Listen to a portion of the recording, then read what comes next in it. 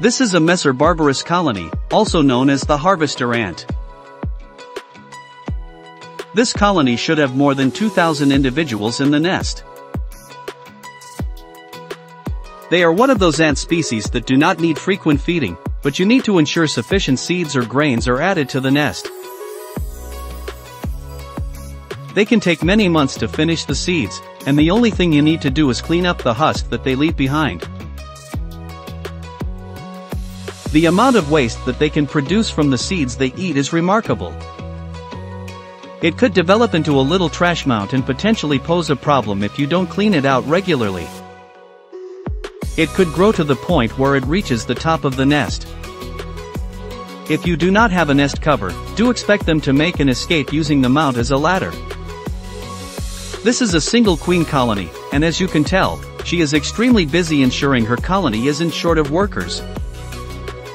She moves around a lot from brood pile to brood pile, perhaps checking to see how her offspring are doing.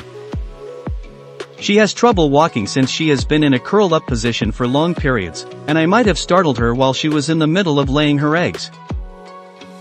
Messor Barbarus has maroon-colored head major workers, which developed very quickly from eggs.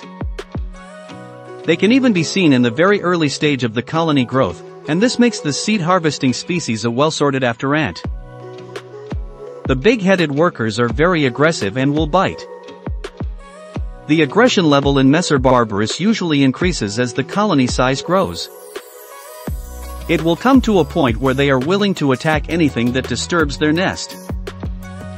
Keeping that in mind, cleaning the nest is one of the hardest things to do. You will need a portable vacuum if you want to clean the nest. You will also need to pick up the workers one by one to put them back, as it is impossible to avoid them in the nest. I find this the easiest and safest way you can handle a large colony like this. Once a while I will provide live mealworms for them. Occasionally they will need the protein intake, and it is best for them to have a variety of food.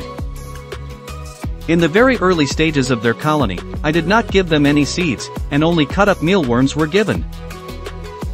I do this because there were not many big-headed workers around to break down the hard seeds. Provide them with good quality seeds. You can tell if they are of good quality if they are clean and shiny, free from dust and other debris in the mix. They will eat all kinds of seeds. I give them bird seed mix, which has a variety of seeds in it. I do not give any sugar water or honey now, as they do not need them anymore. There is sugar content in the seeds that they eat. Another reason why I have not given them any is how they react to it. They bite, and they go for a swim in it, hence making a mess in the nest. It's best to avoid sugar water altogether if you have a large colony that doesn't have table manners. The type of nest you use will ensure the healthy growth of your colony. There is no need for substrate, as many have preferred to use it. If you must use substrate, ensure the humidity is not too high, as the seed storage area within the substrate will mold. Some seeds can even produce seedlings, sprouting due to the humidity in the substrate. Do not forget about the rule of thumb, never to provide nest spaces that they do not need. The best nests are those that can be expanded easily if more spaces are needed. You will need a very good anti-escape barrier. One thing about this species is that they don't give up easily. They will test your anti-escape barrier until they find weaknesses in it, therefore, be sure to check vulnerability regularly.